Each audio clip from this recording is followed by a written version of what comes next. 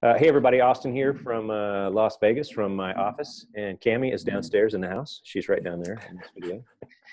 And we're here for our February, our February 2017 Worship Catalyst update, and just always grateful to come to you guys and share a little bit about what God's doing. And got a pretty cool opportunity here to have you meet a couple of people that are on our team.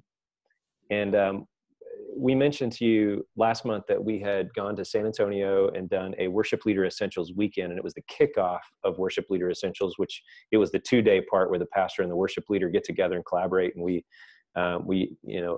force them into some dialogue about things that to help them get better as a church and their mission, vision, values, and strategy, as well as try to mine for some conflict between them, so that we can hopefully steer them away from conflict later on. So, and then the next 5 months, then we go into a mentoring phase. And these are a couple of our mentors. This is Jeff Crandall. Say hello, Jeff, so I know which one you are. Hello, it's me. And this is Ken down here in the beanie.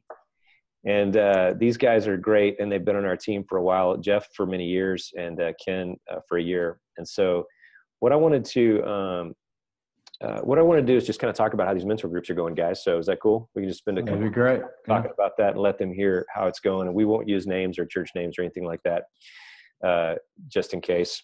Well, I have a lawyer on as one of my worship leaders that I'm mentoring, so it could be a problem. So I definitely won't use names. But I wanted to first of all just say, what are you guys enjoying about the process of mentoring these guys?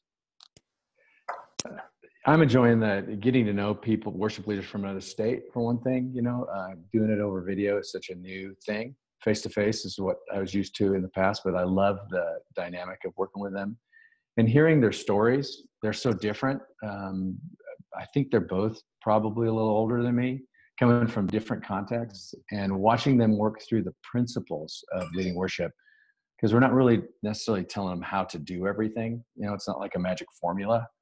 But the principles will apply no matter where you are. And just hearing them apply those has been a lot of fun. Man, I really love that, Jeff, that you've got two guys that are older than you. And then Abel, who's not on this call, but he's one of our mentors as well. He's got actually I think 14 or 15-year-old worship leader.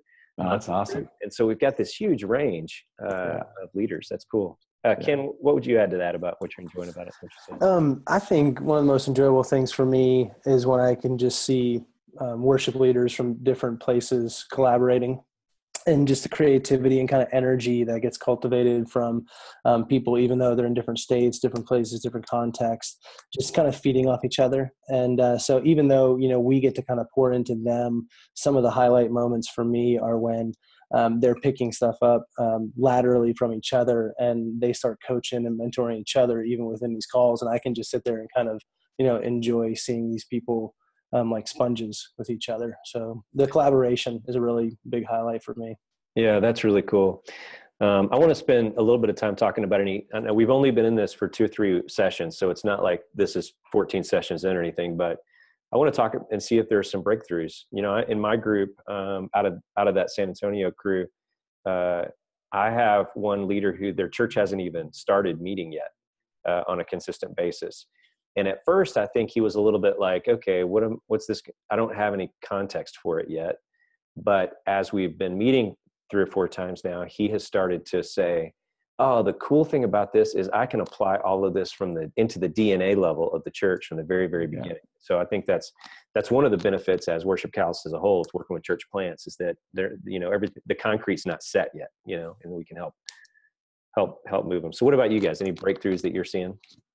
I think a breakthrough for our group is just been kind of how intimate and personable it's been from day one. We have some pretty mature people in our group, and so they've been very vulnerable, very candid, very honest with each other, even to the point where we've hit pause in a few sessions and just kind of prayed together extensively about some personal things that are going on in their lives. That's awesome. I'm enjoying as far as breakthroughs go, the realization that the worship leaders actually can speak into the service a little bit more. They're used to just doing what their lead pastor says, or in one case, just what their lead pastor does, just because everything, talk about creativity and do things change. Like, well, I never know what he's going to do. And so getting their eyes just kind of go, wow, you mean we can talk about this ahead of time and actually kind of map it out? It's been good to hear them talk about that. Yeah, that's good. So Cami, as a whole, we dreamed up this whole concept a year ago probably, and now it's starting to, really catch momentum because we've got 3 or 4 or more of these essentials starting up in the next couple of months. What are you seeing, or how are you seeing this in as we saw it start out to where it's now that it's in the mentor phase already? How's that feeling to you in terms of what we first saw it to accomplish? I think it's exciting because, first of all, we've got so many more people involved. I mean, just to see Jeff and Ken talk about these groups that they're meeting with, and Abel has a group. I feel like we're getting on those front lines of being right there with these worship leaders, whether it's at the very ground stages of a church starting, or some of them are, 3 or 4 months in, 6 months, a year in. We're getting to meet them right where they are. And I think a lot of times hearing these guys talk, it makes me realize, a lot of times you're kind of siloed off with your church and you don't have that camaraderie of other people that know exactly what you're going through. Even if it's a different context, they're able to sit there on those phone calls and go, hey, there's someone else that gets what I do. They appreciate it. They understand the lows and the highs. And so to have that kind of group, I think that's just huge, to hear those guys talk and to hear some of those aha moments those people are having where they actually, are dealing with things that need to come out, and they're able to pray with a group that understands and, is committed to being there with them. I think that's huge. So yeah, I think what we envisioned seeing happen and seeing it come to fruition through some of these guys, I mean, that's amazing. Yeah, that's cool. And I think the scale of it is interesting, because I think that by, May or so, we'll be working with 50 churches through this process probably. That's awesome. Well, thanks Jeff and Ken and Cami, and for being on this call. And for those of you watching this video, our friends and partners, thanks for all that you do through your giving and your prayers and being our friends and just making all of this possible. Literally without you, none of this.